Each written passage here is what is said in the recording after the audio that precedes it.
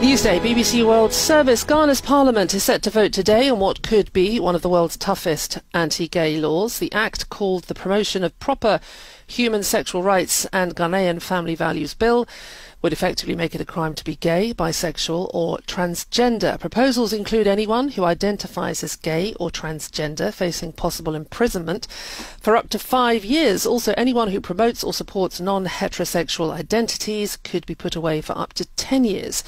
The bill also includes requirements to denounce suspects. Let's talk to Samuel Grorge, Member of Parliament and one of the main sponsors of the bill. He joins us on the line now from Ghana. Welcome to Newsday. A very good morning to you, Claire, and to your listeners.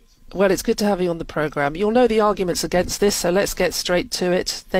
Your critics will say this is a bill that is hateful, in essence, and is turning Ghanaians against one another. What do you say to that? Well, that's a very unfortunate reading for anybody, or conclusion for anybody to draw, because this is a bill that enjoys the support. At the last research that was carried out by a private civil society organization, 93% of Ghanaians support this position. Laws are a reflection of what society desires. The UK, for example, has laws that reflect what the British people want. Brexit is a reflection of what the British people wanted. It's not a reflection of what everybody wants, but it's a reflection of what majority of the people want. Majority of the people in Ghana support heterosexuality, and we do not understand why anybody is going to see an expression of that desire to represent hatred.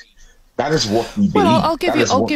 Well, let me give you one example then, because one of the ideas in the bill is conversion therapy for people who may be gay, bisexual or transgender. The UN says conversion therapy is torture. Do the majority of Ghanaians support that? Well, again, that's a questionable thing. I mean, and that's the interpretation that you're putting on it. In the bill, you don't see us say we're offering conversion therapy. Nowhere in the bill is that. You are suggesting conversion therapy. What we discuss in the bill, or what is offered in the bill, is approved medical treatment that is approved by the Ghana Medical Association. And that is the standard in Ghana. The Ghana Medical Authority and Ghana Medical Association approves all medical treatments that are given. So in the bill, there is no talk of conversion therapy. What is that if not conversion therapy against the will of the people who may be gay, bisexual or transgender? So if you have an intersex person and they're going corrective surgery because they realize, and let's be clear, science is science. Science will determine whether you're male or female when we do a sequencing of your DNA. There is no gender neutrality when it comes to determining who is male or female. Your genetics show which sex you are. And so if you're an intersex person, for example, and there is corrective surgery to help make your dominant gene reflective in your sexual orientation, how then is that seen to be conversion therapy? Well, because you're going against international law, though, aren't you? If the UN says this is torture, then that is what you are doing. Claire, you are going against international definitions. Claire, the UN has not said approved medical treatment is torture. You are saying so. The UN does not determine what is medical treatment in Ghana. Ghana is governed by its own laws, not by the UN. And let's be clear, the UN has not made homosexuality a human right. The UN has not had any votes in the General Assembly. In fact, the Ghanaian government has had the occasion to say to the homosexual cabal, if you want to have a vote on this, table it before the UN General Assembly and let us have a vote on it. And then we will be guided by it. But to come in through the window and say that the UN has banned a conversion therapy, nowhere in our bill does the bill talk about conversion therapy. Okay, is the Pope wrong then? The Pope Francis said last year that he thinks same-sex couples should be allowed to have civil unions. He said homosexual people have the right to be in a family. They are children of God and have the right to a family. The head of one of the largest Christian faiths in the world. Is he wrong?